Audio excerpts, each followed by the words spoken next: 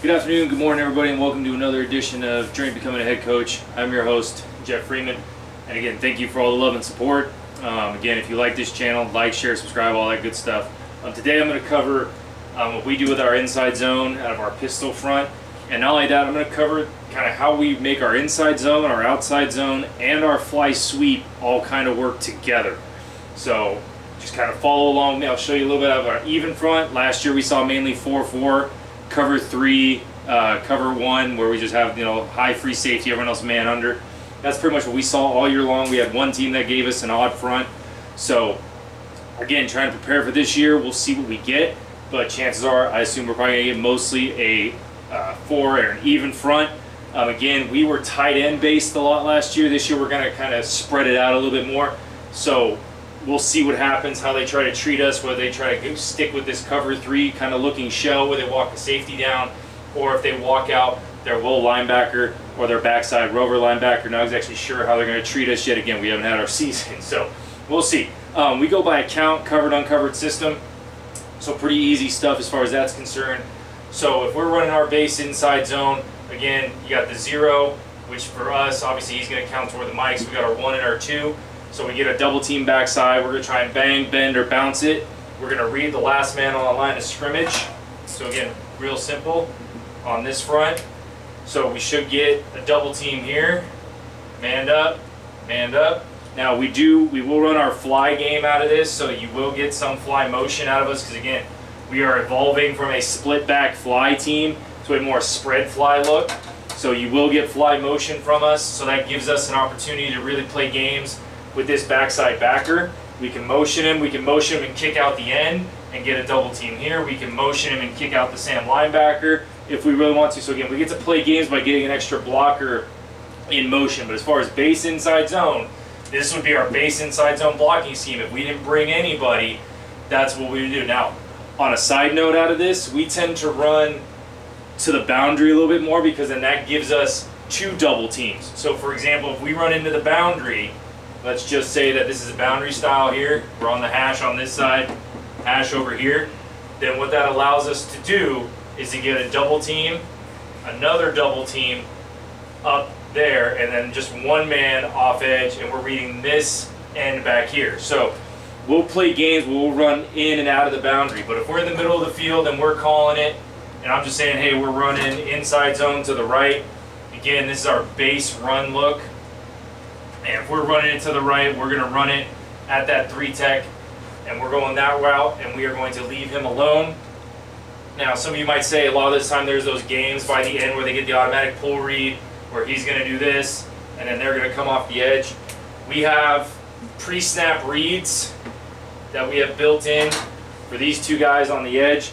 Stock blocking is great and all, and there is need for stock blocking, but I like to set it up to where we can block 6, we can read number 7, we have access throws to 8.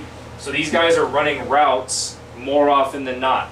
So for example, on this side, pre-snap, we're looking at it, they're running bubble until the snap happens. Once they see he's handing it off, then they'll go block and help with our run game. But until that time, they're running bubble on this side, we're running a simple key screen on this side. So if these backers cheat at any point in time, our QB is going to read up basically like a book from left to right, and he's going to go, okay, do I have leverage here? I got leverage here, I'm throwing the key screen now. Doesn't make a call, doesn't make an audible, doesn't do anything. He's literally going to sit back, look at it, read left to right. If this is a safety, or if this is that will linebacker and he's cheated up right here and they're running that safety down, we're going to run that key screen now, because we're going to get 4 yards and then we're going to move on to the next play. So again, we have built-in things to kind of adjust to what a defense wants to do. Same thing on this side. If that Sam backer cheats, we'll run bubble. If he's out, we'll run our base run play. So again, and we also can do it to where, again, when we want to bring that fly, he might just run a simple 3-step slant. Because again, if we're running that fly, and you get this motion where now all of a sudden he's backing off and you get that rotation, we're going to have an ability to catch them on the backside here. So that would be one of those post-snap reads, or an RPO style, where he's reading the backer, the outside backer in the corner. The corner backs off, they rotate over, slide out, there's an open screen, snap, fake the handoff catch, and just throw it. So again, we have things like that built in to where we can play games where we have an extra guy, we have an extra blocker, we have something extra where we try to set ourselves up to where we have one more thing that the defense has to account for and one more thing where we believe that they can't account for it. So it makes things pretty easy for us. So we have things built in that we can play games with the outside backers. But in any case, say just inside, we're in the middle of the field, we're running inside zone right. Again, he's blocking the 2, he's blocking the 1, these two are double teaming the 1, he's hopefully getting up to the 0 to the mic, and then he's taking a hard step to account in case there's some kind of slant game, he's off to the will. And then we have the read here, obviously the ride in the side, he comes off, he's either banging it through the A, he's bending it backside to the backside A, or he's bouncing it out depending on what these tackles do. So we're either banging, bending, or bouncing. So that's the kind of the key in our inside zone. Now the nice thing is, you run inside zone, you might want to run outside zone. So just as a nice little complementary play. And the nice thing is nothing changes for us with our count system. The only thing that changes is their footwork. So again, same kind of account. We're trying to make sure that we account for the 0, the 1, and the 2. So now the only difference is his track's going to be slightly different. He's going to go the same way, except now he's going to get a little bit more lateral. Excuse me.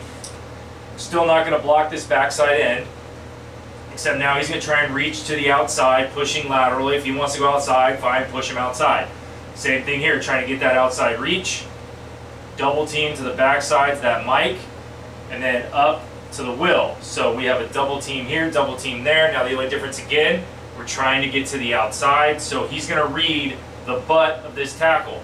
If he sees the tackle's butt, he will cut it up inside. If he sees the end's butt, then he's going to bounce it outside. There's really only a 2-cut system out of this one. We don't want him bending it back all the way inside.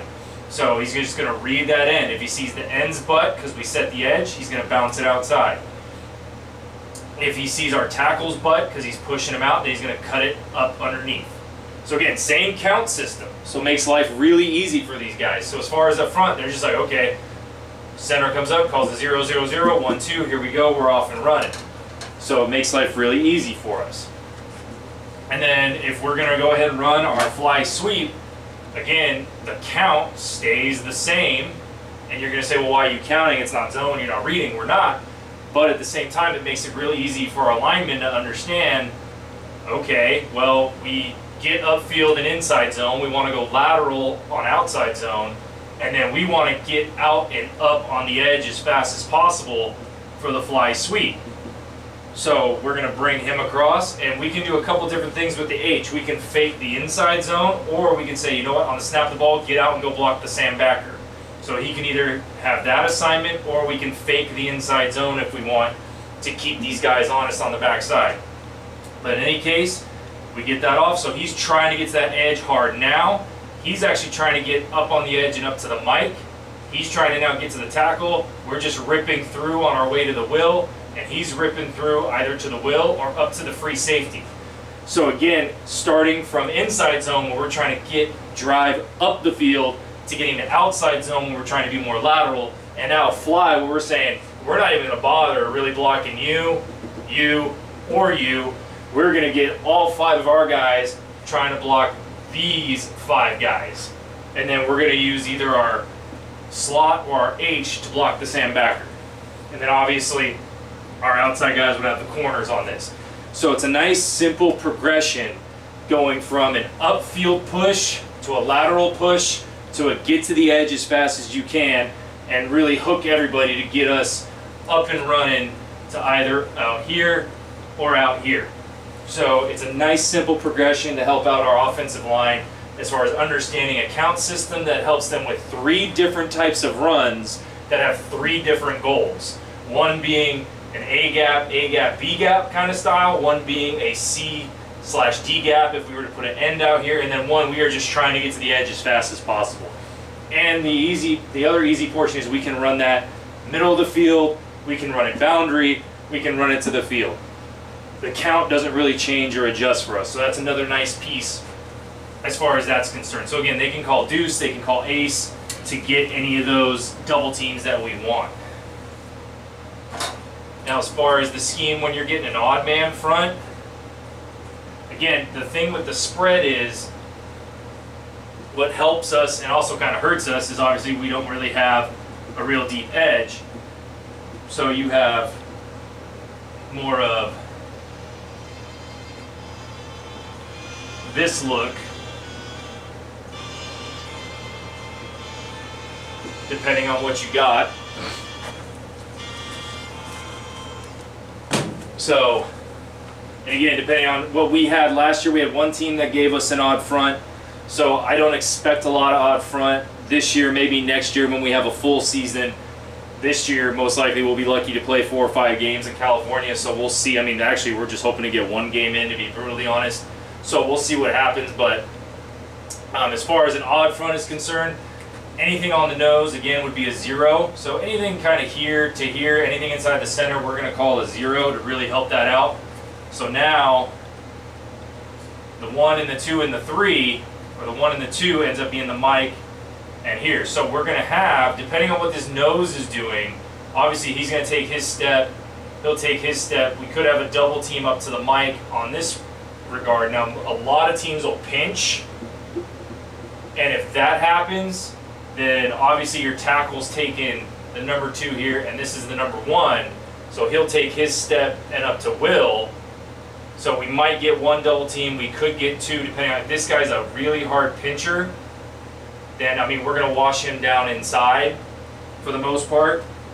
Some teams will slant him, some teams will, you know, they'll play edge games or they'll 2-gap. I mean, 2-gap, then it's just, hey, big on big and do what you can. Same thing here, could be big on big, do what you can as far as that's concerned, or maybe they're slanting the nose. Again, that would be a kind of a pregame deal, but as far as a count is concerned, you have a 0, you have a 1, you have a 2. Tackle's in charge of the 2, guard would be in charge of the 1. Nose could call, or the center could call, whether it could be a double team to this side, double team to this side, and you're off to the mic. And this could also be the same thing we're calling a double, and we're reading this backer yet again on the back side. Because again, you can't really read this guy, because again, most of the time they're going to be a pinching style. If they're bigger bodies, then yeah, they could be 2-gappers, but more often than not, you're going to move out to the backer on this. And if he stays outside, obviously that's a give, because you got 5 on 5. We should be able, with the 6th guy being our H-back, we should be fine. If one of these guys is coming down, again, we have that little cheat where we can bring this guy in motion and we can play games with that. Or if we're just going base, hey, we're running inside zone, if he's cheating, like he's going to blitz, again, if we don't put him in motion, we have that key screen. So if this quarterback sees him cheating to come down, well then, okay, we're just going to throw the key screen. Now again, if he's not, and we are going to go ahead and put him in motion, and he comes down hard, well then it just becomes the same simple read. If he goes flat down the line, pull and go. And then the quarterback's up on the free safety. If he comes hard towards the quarterback, then it's a give read. So the outside backer becomes the new read guy. Again, very simple, not trying to make it too hard for our linemen as far as covered, uncovered, and a count system. And again, it works the same way with outside zone. Nothing changes for us, except now, instead of trying to push hard upfield, we're trying to get to his edge. And if he pinches, he's doing the job for us. If he pinches hard, he's doing our job for us on that, where we get to set that edge and he's coming hard. And if we run the fly, now we can have him kick out the Sam backer on inside zone. Or again, if this Sam backer is going to cheat and the team and whoever team we're playing thinks they're going to get us on outside zone, go ahead, we're going to throw bubble. And I would love for that safety get it down there fast enough when we got a one-on-one block and we're throwing bubble, we'll get 4 yards and we'll move on to the next play. That's fine. 4 yards is a success for us. 2nd and 6 is better than 2nd and 10, 2nd and 11, 2nd and 12. So again, we'll get ahead on the sticks on that. And then lastly, again, if we run our fly and we give it, now it gets really easy for us. Because again, reading this Sam backer, we can have the H go out to the Sam backer, or if his job is to really get to the edge and he pinches, Guard takes over, he's off to the Sam, Mike centers off to the Mike, nose is there, and we're not even blocking. Depending on what that Will does, our backside tackle might be going to Will, or he might be trying to cut off a free safety. He shouldn't get there, he shouldn't get there, he shouldn't get there, he shouldn't get there. Those 4 guys should not be able to get to our fly sweep coming off the edge. If they do, we're not meant to win, and these guys are D1 players. That's all I got to say on that front. So, real simple count system. It works against an odd front, works against an even front, and again, it's 3 different plays: inside zone, outside zone, and our fly, where they know where they got to go, who they got to get to. They can call double teams if they want, and it looks almost like the same scheme, but again, it's going to look different when you watch it on film. You're going to see us going upfield on the zone, going lateral on outside zone, and getting really hard to the edge on fly. And you're going to think it's 3 different schemes, but really it's one simple count scheme with uncovered, covered rules. And we are making sure that we get the leverage, we get the double team, and we secure it by having pre-snap and post-snap reads. We're going to block 6, read 7, access 8. So we're going to always have an answer for what you're trying to bring and how you're trying to out-leverage us. So real simple, real easy stuff to where an offensive line and an offense is going to understand what to do. And again, we can run it into the boundary, we can run it to the field, we can run it in the middle of the field. So that's my basic premise. That's our basic premise for inside zone, where we can actually go from inside zone to outside zone to fly. So we can go all the way to the edge, or we can bring it to where we just need to get 1 or 2 yards. Now, obviously, also, we can change this, and we can play games with this guy right here or here, and we can attach them if we just want to do like an inside zone give, and we just need to get 1 or 2 yards. We can bring both these guys in and run a double tight look and still run the same scheme, except now obviously depending on where we're out on the field, where the defense is going to be. If it's a 4-man front, some teams will try to treat it and still keep it, and especially if we're on the boundary side, they'll call strength to the field if they're that kind of team. And again, we still have the same basic premise for us. I mean, normally double tights, I would assume, my best guess would be we would get something similar to kind of like this, because again, you got double tights, we're kind of packing the box. But again, if we're in this kind of formation, we're going to definitely now have single up, double, double, off to the Sam, double, double, off to the Mike. We're not going to block him, so it's get up to backer, step hard inside, and if they try to play games here, we either have 2 guys up to the Will, or we can have him kind of peel off to the weak side safety, and boom, we're still off trying to get to the A gap. We're either banging it, bouncing it, or bending it back. So we still have that same accountability, same look, same read, and we don't even have to read him if we don't want. Again, we can just go right at the end and block him as well, and we're just going to say, nope, you're not even reading, just hand it off. We need 1 to 3 yards, hand it off and go. So we can have an inside zone give. And again, outside zone doesn't change. Try to set the edge. Get upfield, get lateral, let him get to the outside, but except now reading here, we read the end on the tight end. Or if it's in an odd front, we'd be reading the outside backer, or our back would be reading the outside backer if we're in an odd front.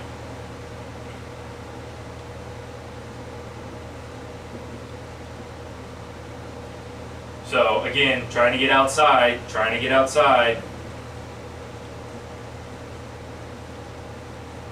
So if we're reading that now he's reading here. If he sees the tight end's butt, cut it up. He sees the sandbacker's butt, get upfield. So again, another 2-step goal. Again, several formations, different looks. Looks like a different play to the defense, but it's the same play for us. So again, thank you so very much for your support and your time. I hope you got something out of this. If you got any comments or questions, go ahead and put them down. Like, share, subscribe, all that good stuff. And remember, be great, push limits, and hold the line. I hope you all have a great weekend. I'll see you next Tuesday for Coaching Through COVID Part 2. I covered November through kind of May of last year of 2020. I'm going to cover June through July. That's going to take its own little part because we get our first look at guidances, cohorts, how we can practice, what we can practice with, and then we'll move on to coaching through COVID part 3, which will be August through about November. So look forward to that. I look forward to sharing with you our journey on that front. And again, California, we have not had our football season yet. We are hoping, depending on if you're in the orange tier, you can play games as early as January 25th, which would be the 28th and 29th for freshmen and varsity. So again, like, share, subscribe. Thank you for all the love and support, and I'll see you all very soon.